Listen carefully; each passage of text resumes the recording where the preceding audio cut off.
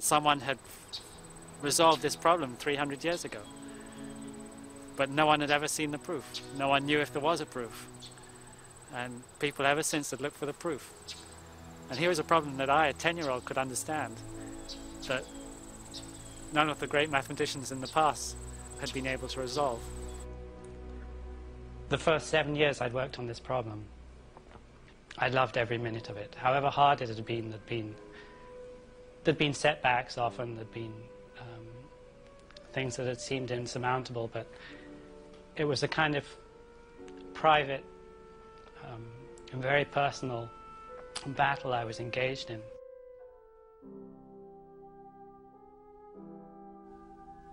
In September, I decided to go back and look one more time at the original structure of Flack and Kolyvagin to try and pinpoint exactly why it wasn't working, try and formulate it precisely. One can never really do that in mathematics, but I just wanted to set my mind at rest, that it really couldn't be made to work.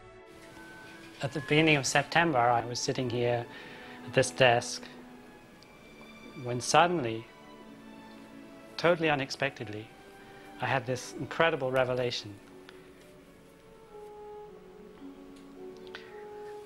It was the most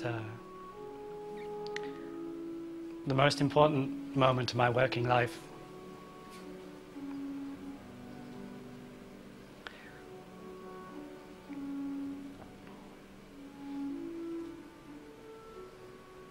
It was so indescribably beautiful. It was so simple and so elegant.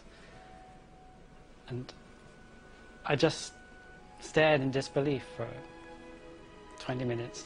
Then during the day I walked around the department. I'd keep coming back to my desk and looking to see it was still there. It was still there.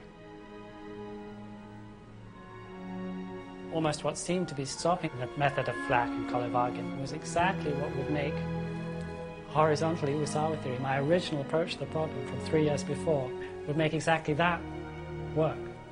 So out of the ashes seemed to rise the true answer to the problem.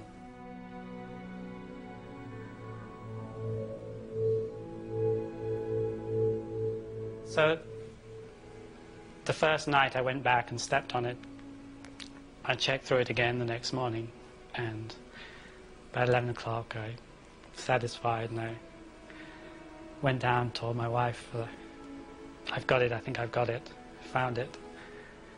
And it was so unexpected. I think she thought I was talking about a children's toy or something.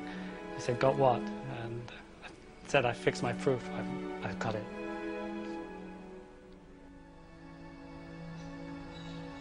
There's no other problem that will mean the same to me.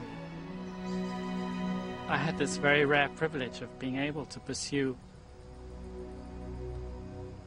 in my adult life what had been my childhood dream. I know it's a rare privilege, but if one can do this, it's more rewarding than anything I can imagine.